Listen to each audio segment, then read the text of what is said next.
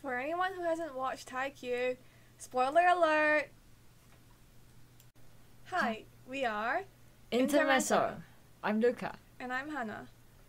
So today, continuing our so-called antagonist character from sports anime series, we're doing an anime called Haikyu, which focuses on volleyball. Our chosen character today is Oikawa Tooru from Aoba Josei team, which is sometimes referred to as Seijo in the manga and the anime. So, Oikawa Tooru is a setter. He is a third year and is the captain of Aoba Josei, and he has the number 1, which is usually indication of the captain in volleyball. His outlook is that he has dark brown hair, and he's portrayed as an attractive person who has the height of 184 centimeters. And a highlight for him is he has a cool serve and is really, really good at setting. My first impression on Oikawa Tooru is that he wasn't first 6 in the practice match. Is it practice match? Yeah, it was practice match. He wasn't starting. Yeah, he wasn't starting 6. Yeah, I think 6. Yeah, but then he was subbed in to the team just for one serve, and then that one serve like completely blown Karasuno's mind. Wow, a serve can be that powerful. And at that time I think his knees are hurt or something, or ankle is hurt from another like match, but then he could still give out such power, and that game highlighted the competition between Tobio and Oikawa, and there's sort of like a little hint on their relationship in the past when they were in the same middle school. I think when they got the invitation for a practice match against Seijo, I think one of the regulations was that regulation or something, Seijo asked that they would only do the practice match if Kageyama Tobio was the setter for Karasuno. And I remember at that time that the Karasuno team was like, wait, what? And I think that was somehow something perhaps the Seijo team or even Oikawa requested specifically, because they would like to see how Kageyama is doing after he left them at Kitagawa, their old school. Yeah. So a little bit of contrast to Tobio, like Oikawa is a more bright character. And he's always joking around. Like, I'm not saying that he's not a serious person, but then normally, not when he's not in a game, he somehow like to tease people around. But then at the same time, he's a really charismatic person. Girls fall for him, and so you can see like girls cheering for Oikawa during the match and stuff like that. And then there comes Iwaizumi saying, "Hey, please focus on the game," and stuff like that.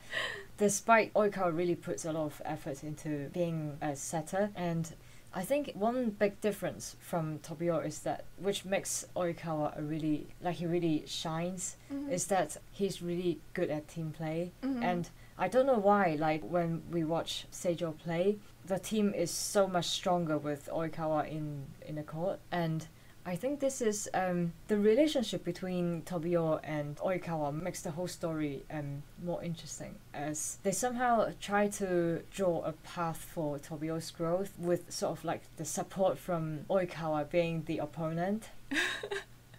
Oikawa does that reluctantly, I believe. I do know that Ushijima from Shiratorizawa, he did say that Oikawa is the best setter in the prefecture. And one of the ongoing gags between them is that you should have come to Shiratorizawa, which is one thing that Ushijima has. He has a high respect for Oikawa, and he does say that Oikawa brings out the best in whichever team he plays for. That sort of poses a contrast to Kageyama, who is really talented, a genius considered, but it's like at the start, Kageyama is such a control freak.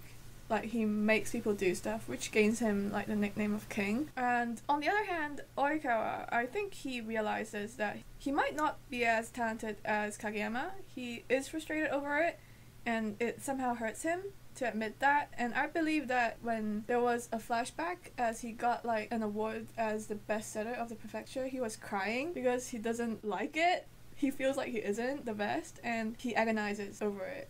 And then at the same time, he does take another route. He believes in his teammates. And I remember that before a match, he looks back at his team, and while he was smiling, his face suddenly fell and was like, I believe in you guys. And at that moment, you could feel like the spirit of the team just flared at that very moment. And I believe that that's what sets him apart as a setter, that he is really team oriented, like what you said, and he does have a great understanding of his team.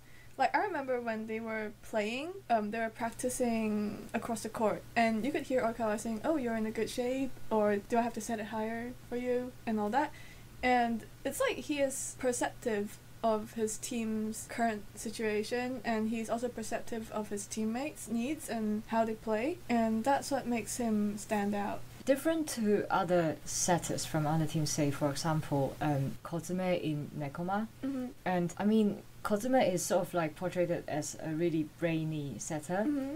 But different to Oikawa, like Oikawa is also a clever setter, but then his play style is not like that. He's putting most of his trust in his teammates, so I can't remember which match it is, but then in the end, like Oikawa has a choice to still set the ball up for either Iwaizumi or someone else, but then in the end he trusted Iwaizumi. And then, although I think they lost that match, but then yeah, he has a really strong bond with his team. Well, I think it's particularly that he has a strong bond with Iwaizumi, as in the background they grew up together and they played with each other for so long, and they have been partners ever since. And I believe that the two of them know the best for each other, and even though they have a love-hate relationship between them, and that's what strengthens their bond. And I think that even though like they're bickering all the time, the two of them hold a high respect for each other, and that they also would stick together if they could.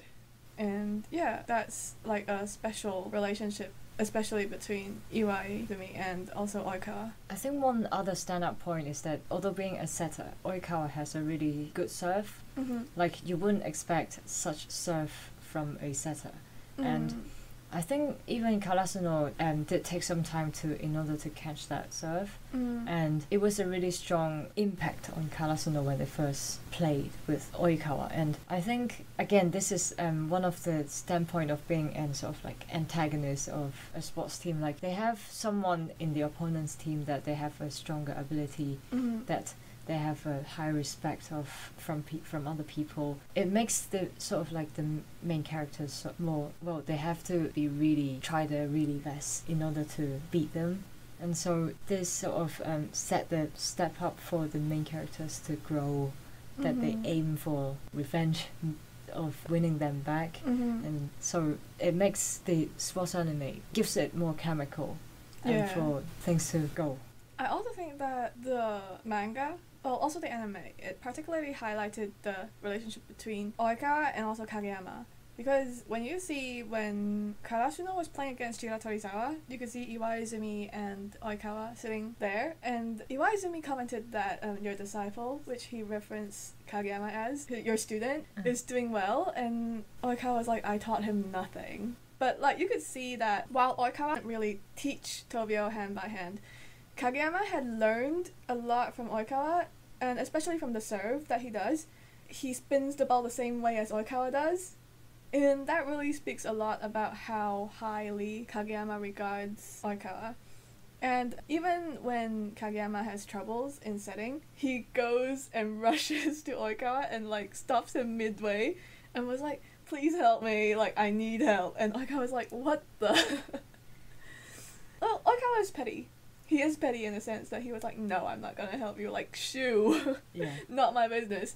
But I also think that in a way he also regards himself as a senpai, so he does help out Kageyama in a way, although it was like just a comment. Yeah, it was really indirect. Yeah, but he still does it. And yeah, despite his pettiness, you could say, well, that's sort of like a characteristic of his that makes him stand out. He's like so polarized. He's got this like, no, don't want to, and like, you know, that pettiness against people, and then he also has that really charismatic and like lovable, strong leader side to him. And yeah, so that's what made him lovable as a character. Okay, so this is the episode on Oikawa Tooru, despite being the antagonist, Mm-hmm. but then he's a really respectable opponent that he earns other people's respect, and because he's always looking out for the team and he does everything for the team. Mm-hmm.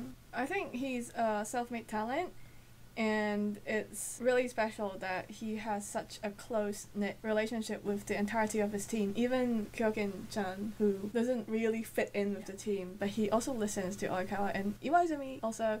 And yeah, he's a formidable opponent, and he's quite all-rounded with powerful serves, really great sets, good insight, and also dedication and love for volleyball as a sport, as well as his position. So this is the episode on Oikawa Tooru. We hope you enjoyed it.